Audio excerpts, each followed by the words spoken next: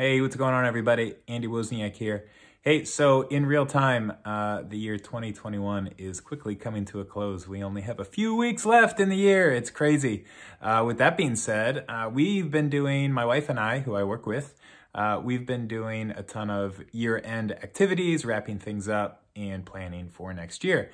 The other day, we just did a big meeting with some of the people that we work with, some of the people that are a part of our group, people that we, want to see succeed. So with that being said, we're talking about all these different things that not only my wife and I can be doing, but other agents can be doing. We're in real estate, so it's a big room full of real estate agents. Reflecting on activities that they have been doing over the past year and what's worked, what's not worked. Along those same kind of lines, on the way home from this meeting, I was listening to a podcast, and just randomly, this topic was very, very in line with what my day just was. Kind of analyzing things I can be doing for next year, we can be doing for next year to really move the needle in 2022.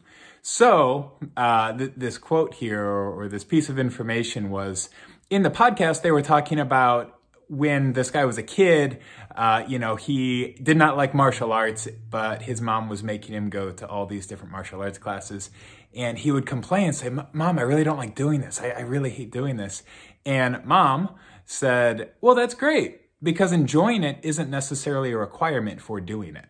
And man, like in real time, just slapped me right in the face, because I'm thinking about all these things in real estate that I know that if I were to do, they would really move the needle for us, but I don't like doing them, so I just decide to not do them.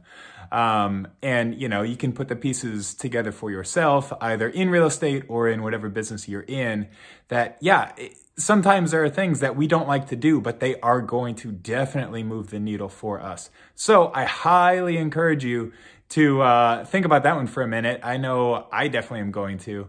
Anyways, like I said, 2021 wrapping up, 2022 about to jump off. I'm excited for it. I hope you're excited for it. Do a little bit of thinking, do a little bit of business planning, and I hope things go well. We'll talk to you soon.